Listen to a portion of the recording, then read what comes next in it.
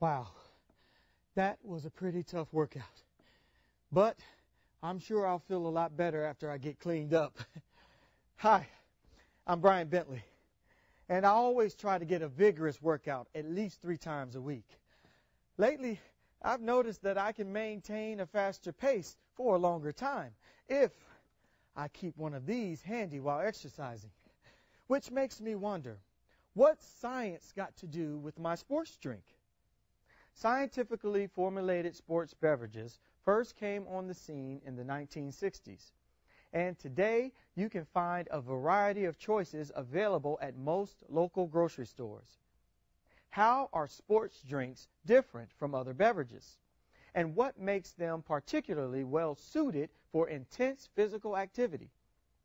Let's exercise our right to find out.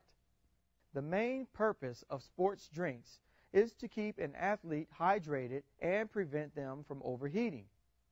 They're also designed to replace certain key chemicals in the body, chemicals that a person loses when they sweat. Sweat, of course, is the body's built-in mechanism for regulating internal temperature. Do you have any idea how many sweat glands the average person has in their body? The answer might surprise you. It's more than 2.5 million. Here's how they work. When your body heat rises due to the increased rate of metabolism during exercise, the sweat glands are stimulated to excrete a liquid out of the body through pores in the skin. This liquid is mostly water, carried from the fluid that surrounds the body's cells. In addition to water, sweat contains electrically charged molecules, or ions, of sodium, chloride, and potassium. These ions, called electrolytes, are what the body uses to carry the electrical charges necessary for critical functions like heartbeat muscle movement and brain activity. During intense exercise, a person is likely to lose at least a liter of sweat per hour. In hot, humid conditions, that amount may be 2 liters per hour or more. So, during prolonged exercise, it's important to replenish that fluid and to maintain the proper level of electrolytes in the body. Sports drinks are formulated to accomplish both of those tasks, while also providing carbohydrates to give the athlete a readily available source of energy. One of the challenges that scientists faced in developing sports drinks was how to get the fluid, the electrolytes, and the energy-producing carbohydrates into the athletes during high-intensity activity without making them feel bloated or full. Through research, they found that if the electrolyte concentration in the fluid was equal to that of a resting person's blood plasma, that's the liquid part of blood, the fluid would be absorbed into the bloodstream from the small intestine even faster than water. Additional research indicated that to provide as much energy as possible without slowing down that absorption rate, a carbohydrate content of 6% would be ideal.